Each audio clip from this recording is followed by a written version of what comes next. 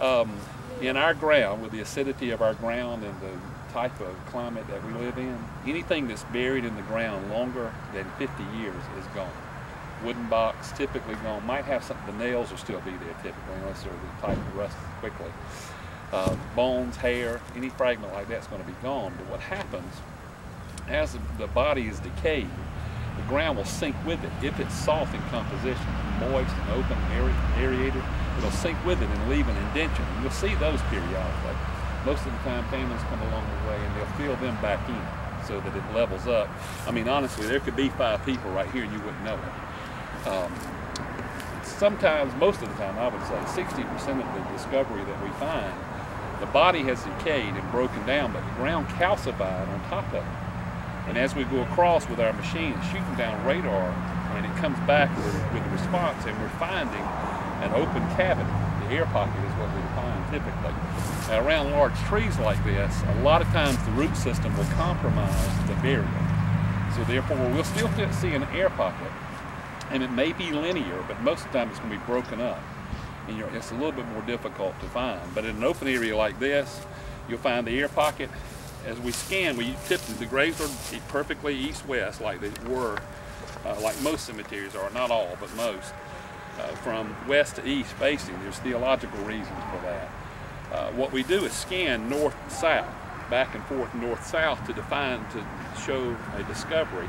We'll put a flag down in 2-foot increments. Every time we find an open cavity, we'll put a flag down. And after we got 3 or 4 of those flags, we'll come back and run parallel. And then we confirm our discovery. When we run parallel, I can show you precisely where the head of the burial is and precisely where the foot is. And we leave a flag right in the center. That tells you, we can show you the width and the length and the depth and give you an idea where someone is buried, where there is a burial. And that sets off, that's different than what you'll find when you find a root or a rock. A root or a rock is not going to be linear, and the depth is typically going to be shallow, more shallow than the grave. And again, it's according to the composition of the ground.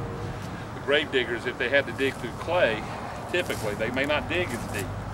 In comparison, when they have sand or a different composition of ground, they'll dig deep, and the graves will be pretty consistent. But it's amazing to me how, like in a cemetery like this, how much precision there is when they're laying the grave out west to east. And the widths are pretty typical. They're well done. Back in that era, I guess they had more time than we did, and therefore they did everything with a little more, a different pace, and even the mundane tasks were done and done well. But we're able to find all that out. When it comes to doing infrastructure in the city, we can find it. We can find the pipes, we can find the wires, we can find the sewage systems, the gas lines, anything like that, and see exactly the lay of the land of how they're laid out, and show you precisely where water meters come into the water system. We can show you the pipe and show you where it stops as it enters in the water meter. We find water valves that have been covered over with asphalt. We find those regularly. We found one actually in a playground at school recently where they had lost 250 gallons out of a water tower because they didn't know where the valve was. They thought they knew where the valve was, and they turned it off there, but apparently it had been replaced by another valve, and it was in the middle of a playground on a 12-inch water main. We found it. We found exactly where it was, and as soon as we called them out there, it was like, all points bulletin. Trucks came from everywhere, and they marked that place so that they'd never had to make that mistake again. They painted it, and we got GPS location on where it's located. Benjamin's setting up the machine right now, and before he comes over, do y'all have any questions that I might have generated in this little presentation? Anybody? How far can, what size water line can you locate, and how deep can it be? Of course you got plastic water lines now, and copper water lines, and steel water lines, and galvanized water lines. Concrete, asbestos, we can find clay, we can find. How deep can they be, and how, sometimes they get 2 inches. Can you locate? Yep, we can. There was a state road in Marshallville where there was a leak, where at an intersection of the state road there had been a leak, and we found the galvanized pipe, 2-inch pipe, where it connected with the water main. They had already been 10 days with the open hole. Of course, DOT was on them about that. And they thought they knew where the water main was because they saw fire hydrant and fire hydrant. So they put down where they thought the water main might be. Never realized that the state road had been widened years ago, and the fire hydrants had been offset by about 10 feet. So I went to the fire hydrant, did a circumference around the fire hydrant, found the water main where it went out in the middle of the road, middle of the state road. Then I charted it all the way down to where the galvanized pipe came in, and I was able to see it on my scanner. Right, that's where they dug. They had to go close the other hole 30 foot away to find out where the leak was, and it was a mysterious galvanized pipe that nobody knew was there. Nobody had a clue why it was there, you know, but that's where the leak was. Metal, and rather than going through the metal, it fires back and gives us a return right away. So we can see a metal vault. If there's a metal vault in the ground, we can show you precisely the contour of the vault, because the metal, the X-ray, when it hits PVC or an air pocket, it goes through the air pocket, or it goes through the PVC pipe. We can show you in a plastic pipe, even if there's something, if there's any type of anything inside the pipe, we can show you where the leak is. If there's a leaky pipe, we can show you where the water has come out. Even if it goes down below the surface, we can show you, because as we go across it, the machine doesn't go through water very well. So therefore it begins sending back returns. And we go along a pipe perfectly linear, and all of a sudden there's this distortion. So we can give you a pretty good perimeter of where there might be a leak. Pipes it really is that, I mean, this machine really is that precise. All right, any other questions? Have any other questions about what we're talking about here? All right, let's see what we got here. Hold up on the pal if you would. Let's see if we've got any unmarked burials. What we like to do first is to go across a burial that we know is there to kind of get a medium by which we can make a judgment. And the machine is not something where you just turn it on and you come out and there's all your discovery. There's a lot of tweaking that has to be done. The ground is different, the composition of the ground is entirely different everywhere you go. Some more sandy, some more clay, you know, and it takes a while to get it going. But after the machine dials in, that's what I call it, after it clicks, all of a sudden it becomes very evident where you are. I saw a water pipe over here, and I'll show you in a minute how the water pipe, how that 2-inch galvanized pipe will come up. Let's see what we can find, see if there's any unmarked burials here. Here's how we clear the screen, and then we go across.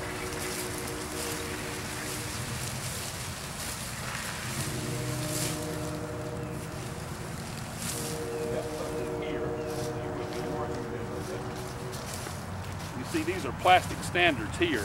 We've marked the ground with plastic standards because the machine can go over those without sending back a return.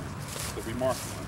Can you tell us, a lot of times they bury somebody and then they decide that they're going to bury somebody on top of them. Can you tell that? We can. We can see 2 pipes or 2 burials. We can. If the depths are real close, which most of the time they will be, they converge. But if they're 2 foot or further apart, we can see them. Because typically they're not going to be perfectly placed, but they'll be close. But we can make a difference. We were on a water treatment plant yesterday, and we were going along in a pipe. And all of a sudden, as we're going along, there's another pipe that appears right there on top of it. And what happened, there were 2 pipes as they were being laid. The main 12-inch was here, and it looks like another 2 or 4-inch came over across the top of it. And we didn't know it was there. Had no clue that it was there. But we were able to pick up on both. Put one there.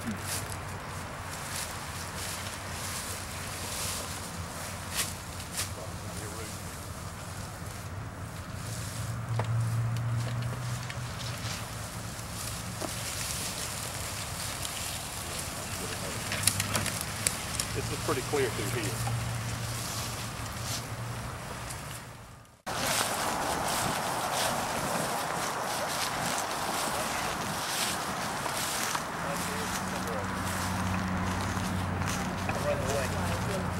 They're deep, real deep.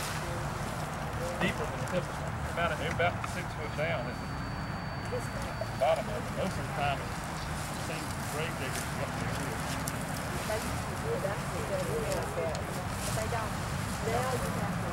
Here's the center of it right there.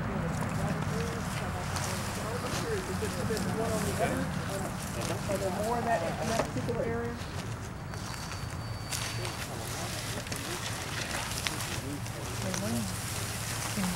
Yep. With them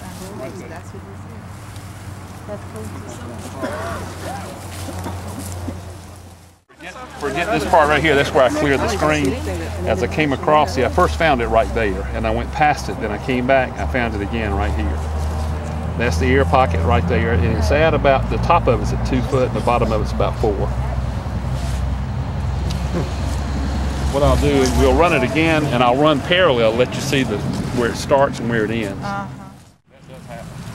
Let's get an idea of what this person is right here. Okay, I don't have it there, so more than likely we come back across this side.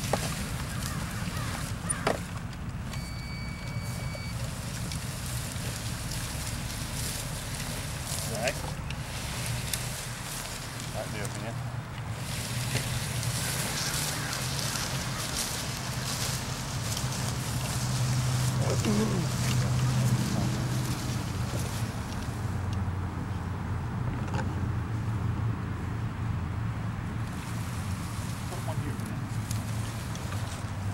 All right.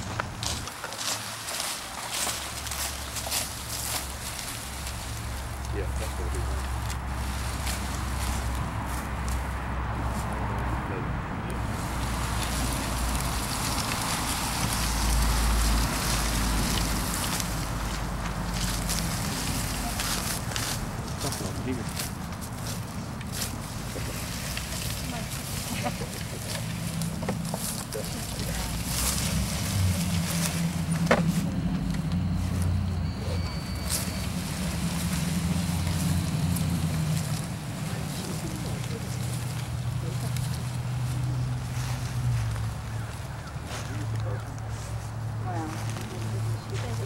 Foot starts right there.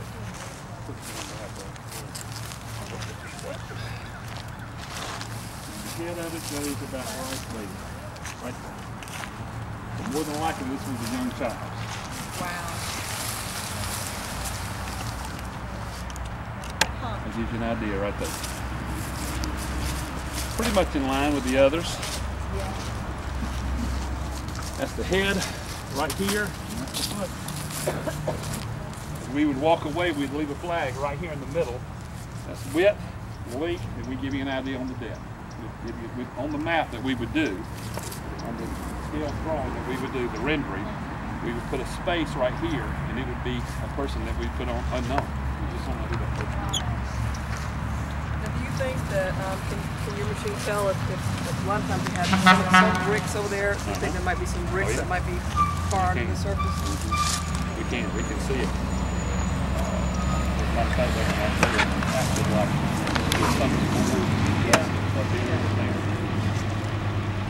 that is one right there. If you want to see it, I'll show you how it looks on the drawing. See how it's elongated right here? Mm-hmm. The top of it would be, I mean, the foot of it, let me think, the head of it would be on this side right there, right before it starts going down, and the other would be on this side over here. So I can give you a precise idea of where the start of the burial is and the end of the burial is. Let me show you. That's a good deal. 3 rows through here, I'm getting up.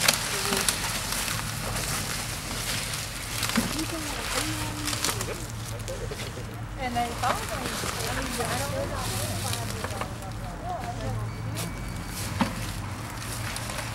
Bang, that one right there.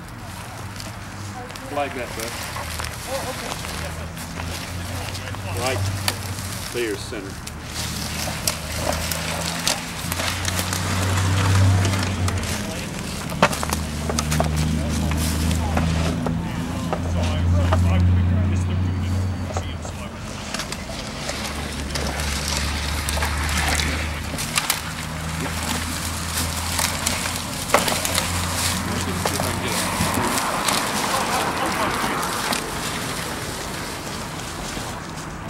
Looking at the ground, there's a break from the other side.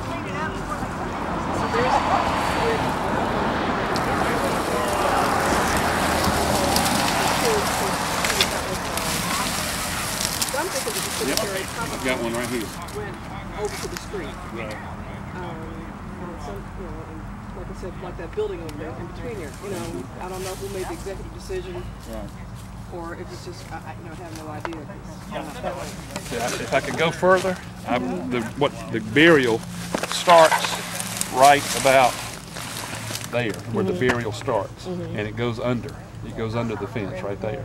Huh. See, you can see it clear. See how everything was just nothing, and all of a sudden, wham! Yeah. There's the ear pocket. It could be an infant, but you see the ear pocket right there, no doubt about it.